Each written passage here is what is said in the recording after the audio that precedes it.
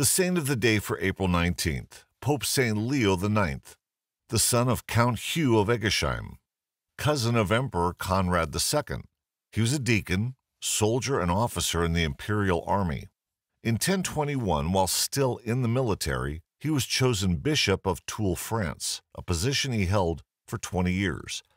Commanded troops under Emperor Conrad II in the invasion of Italy in 1026. Very disciplined himself, he brought order to the monasteries in his diocese and discipline to the clergy. Mediator between France and the Holy Roman Empire. He was chosen the 151st Pope with the support of the Roman citizens and Henry III of Germany.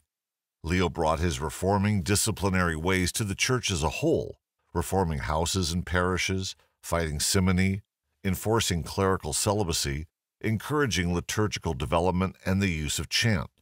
He brought Hildebrand, later Pope St. Gregory VII, to Rome as his spiritual advisor, fought the coming Great Schism between the Eastern and Western churches.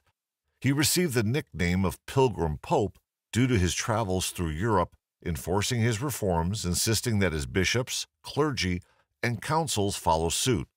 He held synods in Italy, France, and Germany, authorized the consecration of the first native bishop of Iceland, peacemaker in Hungary, proposed that popes be elected only by cardinals. Leo's papacy was marred by his military action. He added new Italian regions to the Papal States, and when the Normans invaded these areas in 1053, he personally led an army to throw them out. This resulted in widespread criticism, defeat in the field, his capture, and several months' imprisonment. He spent his time there well, learning Greek to better understand the writings of the Eastern Church, but his health suffered badly, and he died soon after his release. He was born June 21, 1002 in France. His papal ascension was on February 12, 1049. He died on April 19, 1054, in St. Peter's Basilica, Rome, of natural causes.